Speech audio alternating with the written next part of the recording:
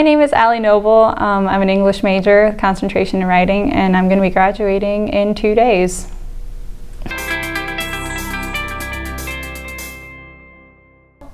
I found when I came here, it was, there was the literature side and then the writing side, and based on where you fit in, like what you were good at or what you were interested in, you divided on the concentration. But a lot of the literature classes, have literary analyses, and you still write, and in writing you still work with literature, so it kind of all coalesces, but it's so much bigger than just the language.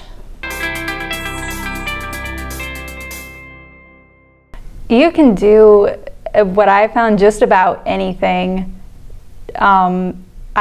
Through my entire academic career here, every time I told someone I was an English major, they're like, "Oh, are you going to teach?" And like, I appreciate teaching, but I've never wanted to like passionately be a teacher. So that kind of scared me off the major at first. I stayed undecided for about 1.5 years because I was so concerned that, by following what I liked and what I was good at, it would only lead to one avenue.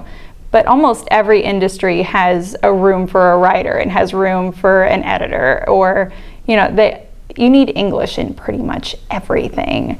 So it can go to marketing, you can go into advertising, you can go into finance, you can go into pretty much anything with an English degree if you sell yourself right.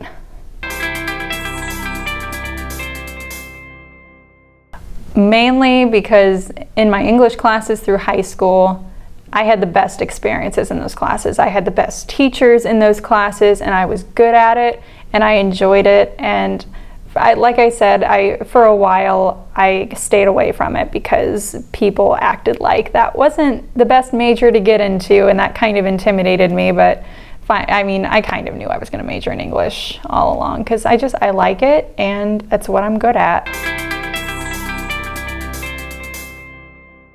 I did 2 internships with marketing communications on campus, and one was I was social media specialist for their social media team, and then I was also an editorial intern this semester. I did the social media stuff last semester and this semester. And so for that one, which was the one that I really, really enjoyed, we kind of kicked off the Inside IPFW blog, and so I wrote for that from the beginning, and I'm going to kind of miss that. And I also got involved spring 2015 with the Confluence board on campus. So I've been assistant editor on that since last spring, and I'm also going to miss that because I met some really cool people.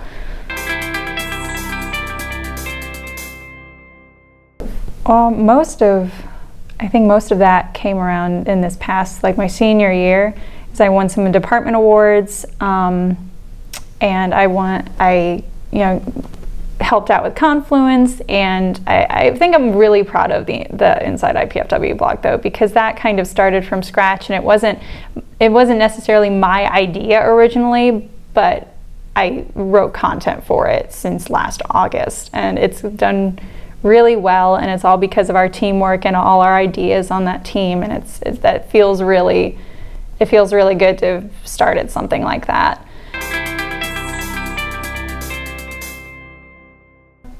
Biggest piece of advice is get an internship.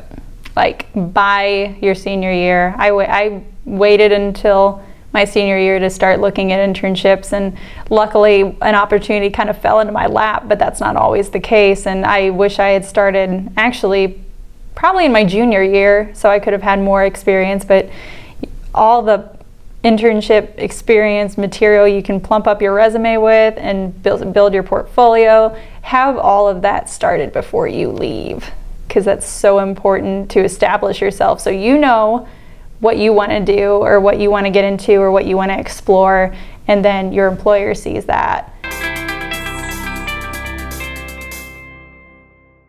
Over the summer, I'm working in marketing communications because the creative copywriter there has an internship with Facebook, gosh, out in California. So since I interned with them, with social media over the last year, but this semester my other internship with them was in the editorial team in marketing communication. So they asked me if I would be willing to be a contracted freelance writer. So I'm going to be doing that over the summer.